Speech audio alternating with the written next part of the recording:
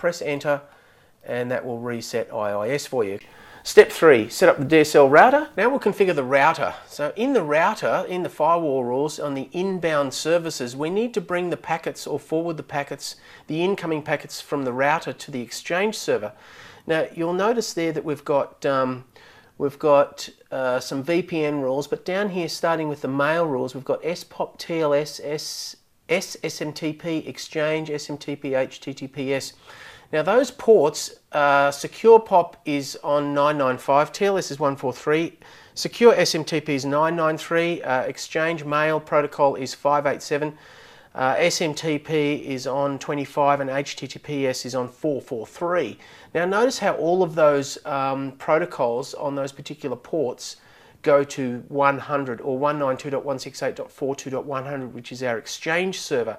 So to add those, let's just move forward a little bit here, and I'll show you how to add these in.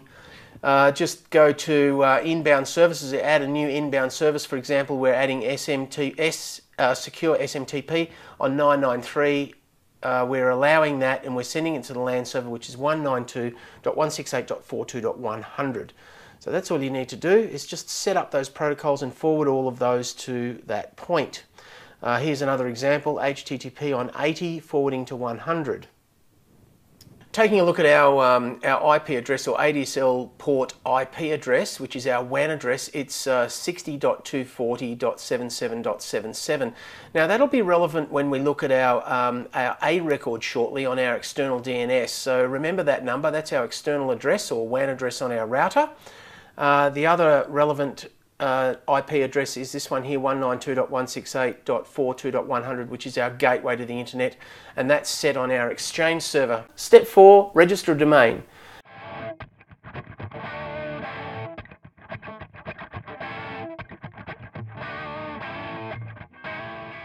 Step 5, set up the external DNS. Now we'll take a look at our A record and MX records settings on our external DNS server.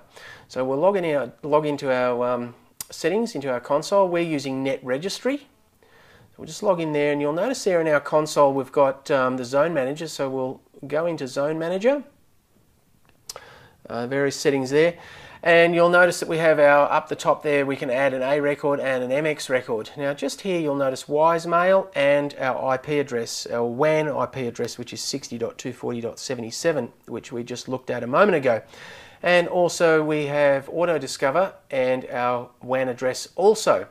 So we'll take a look at setting that up down here in a moment, but down here notice we've got trainwise.com, and over here on the right we have wisemail.trainwise.com and autodiscover.trainwise.com. So that's our A record attached to our domain. So that's our MX record. So what happens when mail comes in, it goes to the DNS server because it knows where trainwise.com is, and it says take me to Wisemail. Wisemail will then say, well, that's our A record, take it to the WAN address, which is the router. The router then forwards it to our Exchange server internally, which is 192.168.42.100. So to set up an A record, let's just take a look at that and go up here to A. Type in our name. Look, this is just a sample. I'll type in here now, mail test for the A record, and then the host is our IP address. So here you would type in the A record of your choice, it can be anything you like, and then your WAN IP address. So add record, and there it is there. You'll see how you've got mail test and the WAN address. Now what we'll do is we'll take a look at adding an MX record. So you type in, the name is the domain, which is trainwise.com, and the exchange in this case is wisemail.com for us, but we've just used mail test as an example.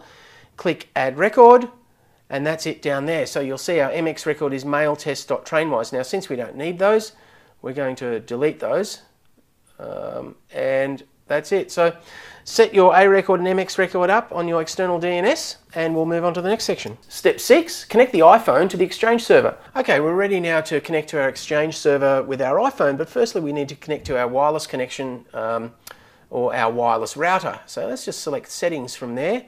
You'll notice we've got a 3G setting or connection at the moment. Wi-Fi is not connected, so we'll click on that. We've got DW training. Select that, type in our password, and once our password's up, we've got a nice little tick there next to DW Training, and you'll see our Wi-Fi is now connected. Connecting to our Exchange server. Tap on the settings icon, scroll down, go to Mail Contacts Calendars, click on Add Account, or tap on Add Account, tap on Exchange, type in your email address. Now in our case we created a user called T1@trainwise.com. The username's T1. Type in your password, accept.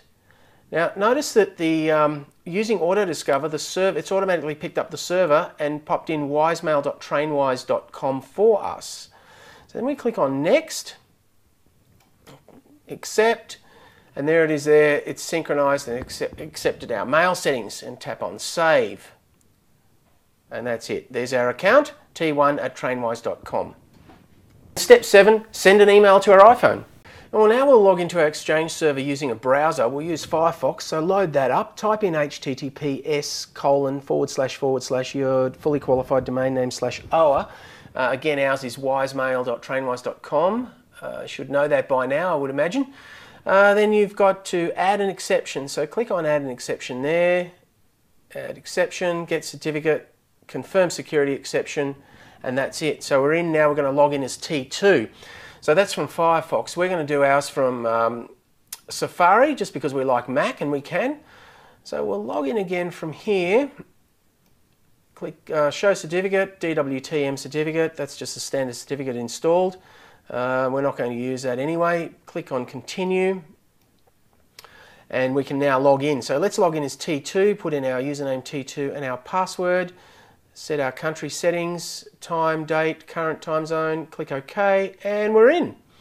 So there's our mail account. We've connected to our Exchange server. So let's send a message to T1, and we'll have a look at that in a minute on our iPhone. So we'll select T1 from there, type in subject, hello, and then we'll type in from T2. Click on the send icon, and that message is gone. Now let's take a look at our iPhone and we'll see what's happened here. Message should pop up, and there it is. So there's our email message. Click on the message, trainee2, hello from T2, and that's it. We've successfully set up Exchange and mail to our iPhone. Congratulations. Hope you've enjoyed this session. For the complete step-by-step 3-hour instructional video, download a detailed 12-episode copy at hotfoottraining.com. It really is easy. I've tested this on 12-year-old secretaries and others who've never set up Exchange server. They did it easily and hassle-free.